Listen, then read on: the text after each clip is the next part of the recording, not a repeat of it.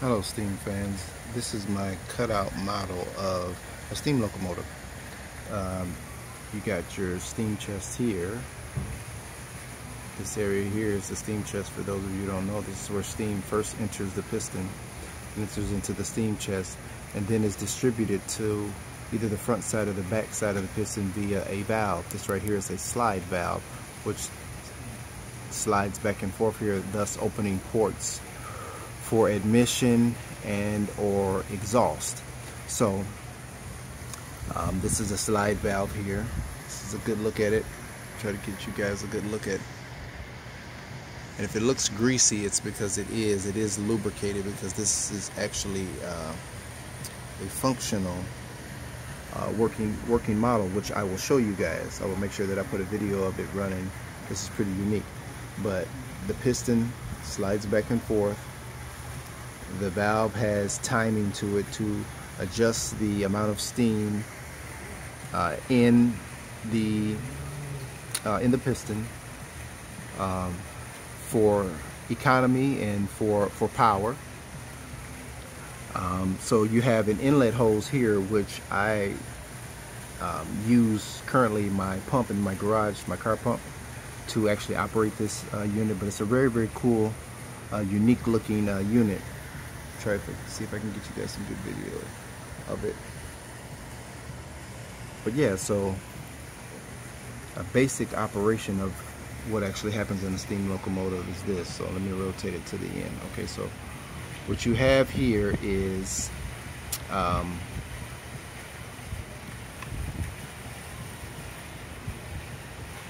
let me show you the full unit first. So you have the piston, you have the valve, you got the steam chest. This is the cylinder here. This is the piston rod here. This would be the crosshead. This would be the crosshead here. This would be the main rod. This would be the expansion link, and you know, there's a lot of different things that are missing or different in terms of this model compared to an actual model. You would have your crank pin, eccentric rod, etc., etc., etc. This right here is your reverser gear, which operates, it's in full forward, or in the corner as they would call it, or you got your neutral setting, which moves the valve to the center, and then you got your reverse. So, and then you got varying degrees in between based off of the amount of power you would need. So at full forward, or in the corner, you would be, for most of the stroke, you would be putting putting steam into the chamber that is then pressing on the face of the piston. If you're in full gear forward, or all the way in the corner, as they would say. Then as you would get up speed, that would be to get started. And then as you get up speed, you would begin to hook the Johnson bar, the reverser. You begin to bring it back, because you would use less steam in here and more expansion. That means that the valve would cut off the steam admission to the piston sooner and allow the steam that's in here to expand and continue to push on the piston. So you're not using as much steam, and that's for economy.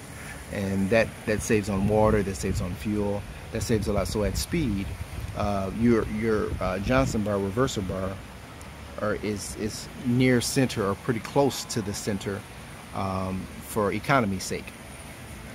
And this is the expansion link, which allows that adjustment and that timing. This would be the valve rod, and obviously the valve, and that allows that adjustment for the valve to move back and forth. But what you have here essentially is a piston that is allowing, it's in the center now, so when it's in the center or neutral, you don't see much valve movement at all, if any, and you can see it rotating here, but there's no valve movement. You can see the valve is just steady, it's in the center. So then you would hook it up. You would push it, say, in the full forward gear, and then now when we rotate it, you see the valve moving. in relation to where the piston is, because the valve, it's very unique how steam locomotives are designed as far as the running gear and the piston. The valve gets its motion from the valve rod, which is connected to the expansion link and so on and so forth, which ultimately gets its motion from the drivers, from the wheels. However, it sets up the piston to receive the pressure needed to force movement via the crosshead to the main rod and then to the wheel. So the valve doesn't move on its own, but it does create the setting for motion. So it sets the piston up to move, and as that movement is enacted, then the valve is able to move as a result of that. So it's a pretty unique setup that it has. But here you can see, as I rotate it back and forth, you can see how the valve moves. And the valve moves in relation to the piston. So in this instance, you would see steam is actually, this is an outside admission. Some locomotives are inside admission, some are outside. Typically with these valves, they're inside admission, but the way this model is set up, happens to be an outside admission valve. So what you have is steam coming in here, high pressure steam. This is 300 psi from the boiler that would then rush this, it would fill this chamber, and it would then rush through this opening, because the valve has just moved this way. It would rush through this opening. Here you see it coming down here on the back side of the piston. It would then push the piston all the way to this end, and you can see as the valve is beginning to move back, it closes off both ports. So now no more steam is getting in and no steam is getting out. So what steam was left from the previous stroke gets compressed. Now once that compression basically slows down the speed of the piston and gets the piston ready for the return stroke, which is, you got a lot of rotational force that's heading towards the piston head, the cylinder head, I'm sorry. And to slow this down, because this piston actually has to stop and then change directions, and as that compression is taking place, this steam is not able to get out, so it's used as a cushion to cushion the piston before it returns the other way. So now as it's continued to rotate, it's actually stopped now, and what you have seen is this valve here has opened. It has moved and opened so that compressed air can then rush out. Now in this instance, it's a little unique because it's, like I said, it's kind of backwards designed. What happens is that as it's compressed, and then this is closed off, so no more, this is cut off. At a certain point, this goes and cuts off any additional steam to come in. So then now you're moving on purely expansion. So now this valve would move back, and as this valve moved back, the steam that's on the backside that just did the work of pushing the piston this way now has the opportunity to come up here and escape through the inside of this and then out through this hole right there.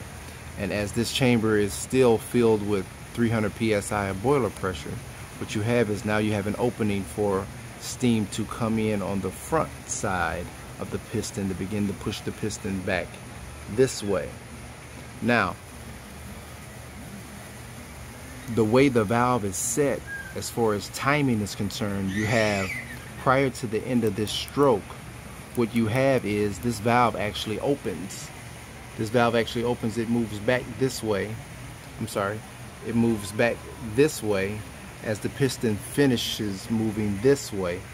And that little bit of steam that rushes in there is part of what is used to fill what is called the clearance space, or clearance volume.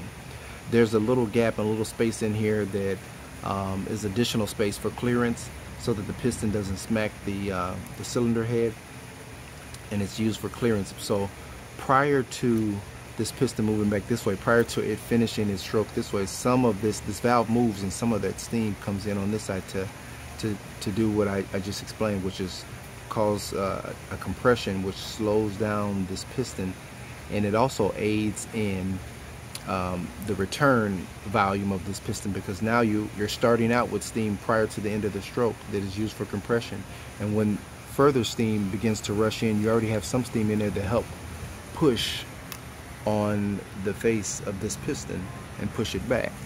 So again, that's a little, sorry for the shakiness, guys. That's a little, let me see if I can get you some clear picture. There we go, focus of what it looks like.